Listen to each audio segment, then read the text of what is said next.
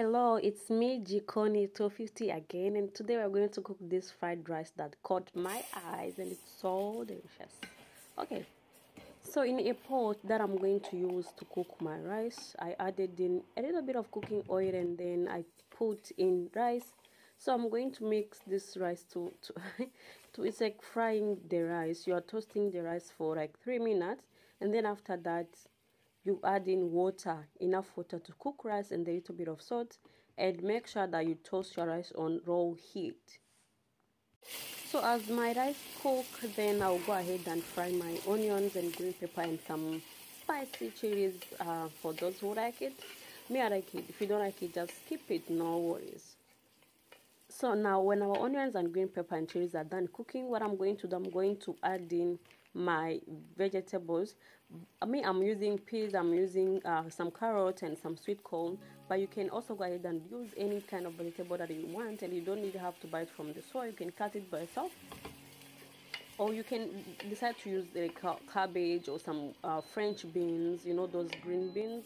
Anything that you really want, you can add in. And so we're going to these vegetables are already cooked, so I'm frying them for like 3 minutes on medium heat.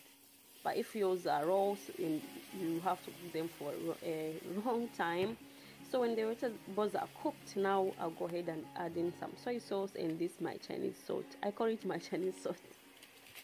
So we add it, and then we are going to keep on mixing until just for a few minutes, like for like 1.5 minutes.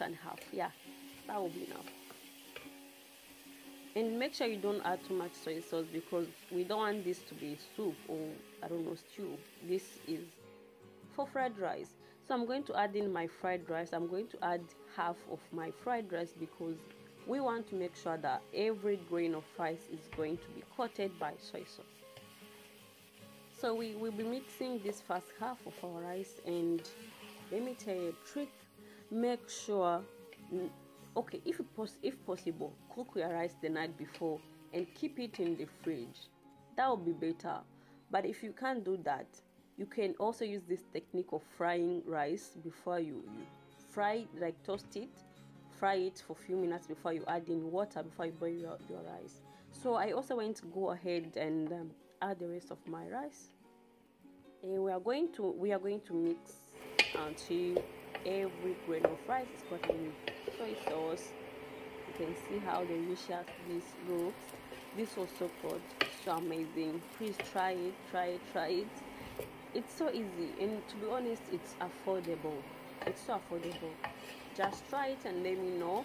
And if you encounter any problem, please in the comment section. I will be ready and happy to reply to your questions. And please subscribe. See you next Friday as we cook another easy, delicious, affordable dish. Thank you so much.